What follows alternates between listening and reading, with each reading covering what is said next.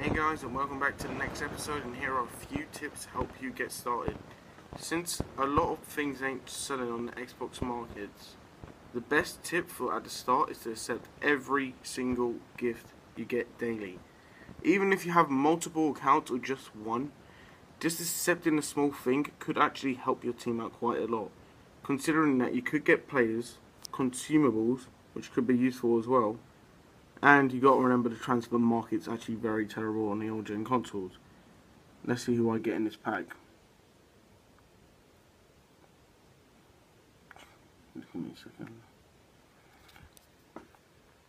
As you can tell, I've got a shiny silver called Nazari.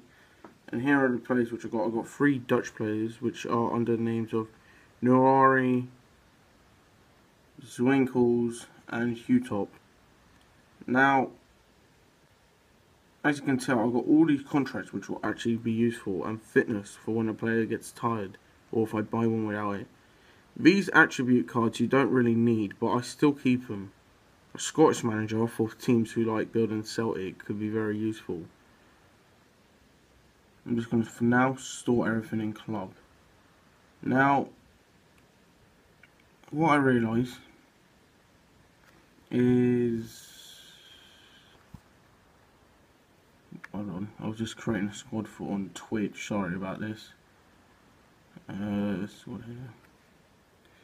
squad here. On the right hand side, I upped chemistry by 3 without realising I had a manager Serie B manager league, and it affected these 2 centre backs, which are right backs, and this CDM.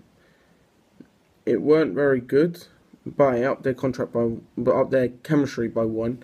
So now he's on 10. He's on a 8 and he's on a 4. 10, 8 and 4.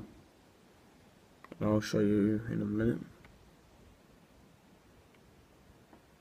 As you can tell, I ain't actually put any changes in there for a reason. I felt like I could have put changes, but it would only affect chemistry itself. If I show you.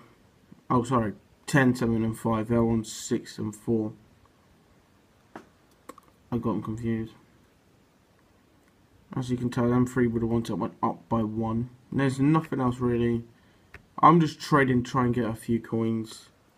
And that's all for today's episode. I'll see you in the next one.